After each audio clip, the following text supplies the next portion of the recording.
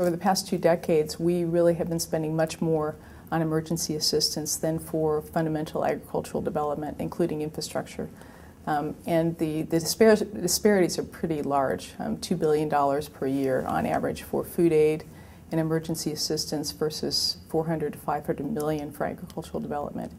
And we're seeing over the past year now, as a result, I think, of the food crisis and sort of realization that we can't continue to with this food aid pattern and only putting Band-Aids on, energy and resources into these longer-term agricultural development programs.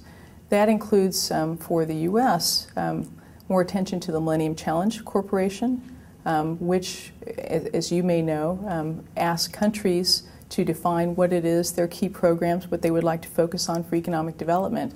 And we've been finding sort of amazingly that when countries have a choice in what to fund, they choose agriculture and agriculture-related infrastructure. So we found over the past several years that actually the Millennium Challenge Corporation in the U.S. has been the major funder in the U.S. government of African agricultural development. I think there's also, we're seeing now a recognition both in the executive branch. We had President Obama's commitment at the G20 meeting in April to double U.S. assistance for agricultural development, which is just incredibly inspirational for the community. I mean, we have not had a commitment at that level in my career. In the past 30 years, we haven't heard that. So that's very important for us. We know also that the Secretary Clinton is extremely committed to the idea of food security, and my colleagues in the State Department tell me that they are meeting on a daily or every other day basis on food security, which is defined as agricultural development plus safety net approach. One key goal is definitely, how do we look at agricultural growth in the regional context and not just the national context?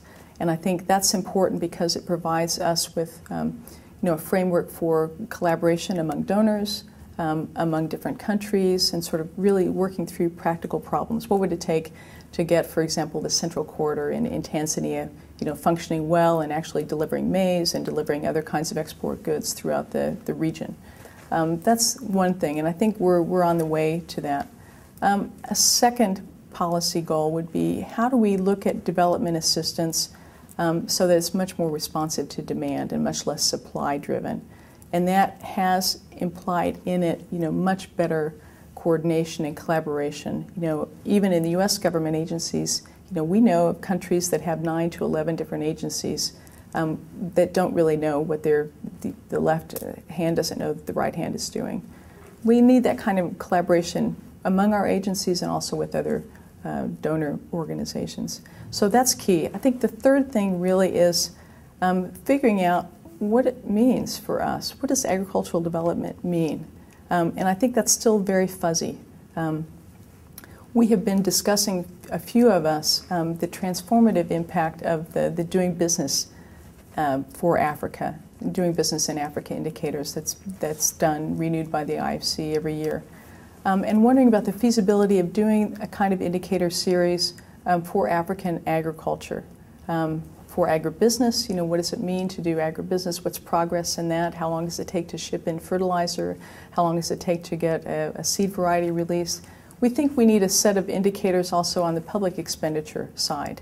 We're seeing a lot of energy coming from our African colleagues and their commitments to spend 10% of their national budgets on agriculture, but we're not quite sure what 10% means exactly. And it would be nice, I think, for donors, but especially for civil society, private sector constituents, to have some sort of scorecard, a credible scorecard that says, well, here was our marker last year, here's how we were doing on research, and here's the progress we've made this year or the next 2 years. And lastly, I'd say, we're hopeful in this new renaissance, I think, of interest in agriculture, that we will take a long-term view. And not view progress as simply, the delivery of a seed variety or the delivery even of a road to an area, but sort of looking beyond and saying, who are the future leaders of tomorrow, the future African scientists of tomorrow, And how do we get them? And more importantly, how do we build the institutions that are going to keep that stream of scientists and researchers, extensionists, private sector people coming for time to come? How do we get the investments in these kind of fundamental institutions? How do we get support for that?